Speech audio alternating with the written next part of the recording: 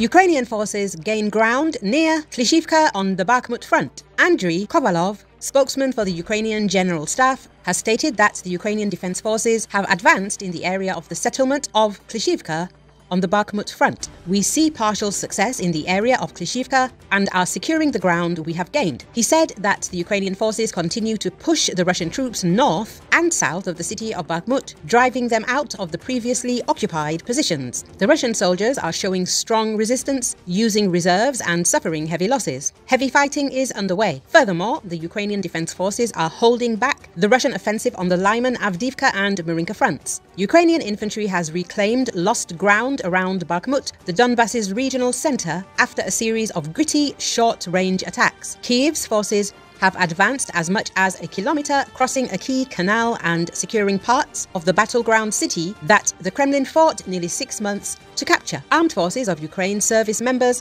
posting on social media reported armored carrier-riding infantry had crossed the tactically important Siversky Donets Canal to the south of Bakhmut, and at one location, Ukrainian foot patrols had penetrated into built-up parts of the city itself. It is said Ukrainian assaults had advanced as much as a kilometer, capturing Russian weapons, ammunition and prisoners of war in the process. Klishchiivka was taken by Wagner Group with heavy losses. Wagner occupied the town after 20 attacks. Thanks to the high hills in the settlement area, it is possible to keep the center of Bakhmut under fire very easily.